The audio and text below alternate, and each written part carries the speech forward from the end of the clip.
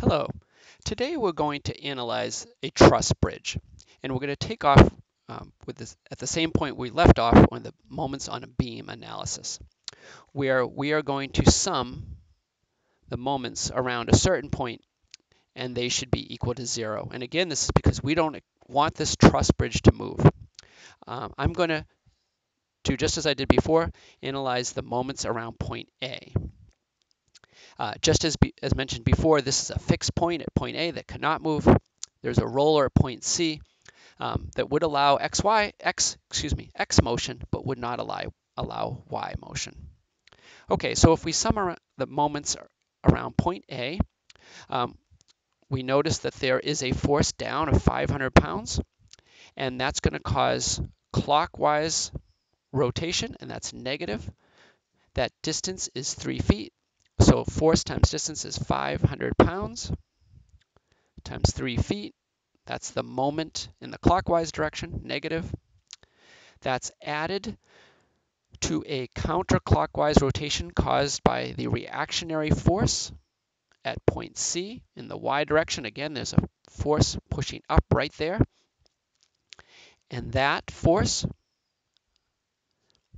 times the 10 feet distance to point A, force times distance, again, is positive because it's counterclockwise, and those two forces should add up to 0.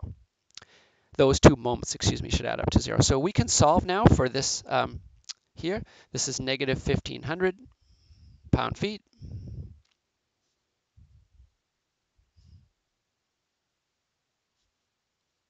We're going to add 1,500 pound-feet to both sides.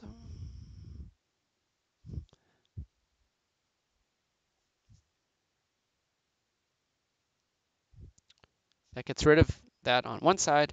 We're left with the reactionary force at point C in the Y direction times 10 feet is equal to 1,500 pound-feet.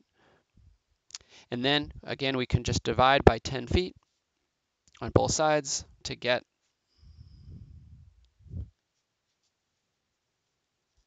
again, feet cancel on this side.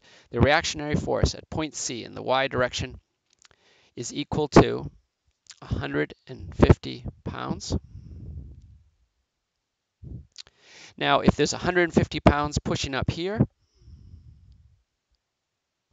these two forces pushing up, we'll call this one R, the reactionary force at A in the Y direction.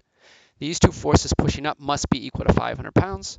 So therefore, the reactionary force at point A has to be the difference between the force pushing down and the force pushing up, or 350 pounds. All right, so now we know the forces pushing up here, the reactionary forces, and we'll end there, and we'll continue with a new video on the next one.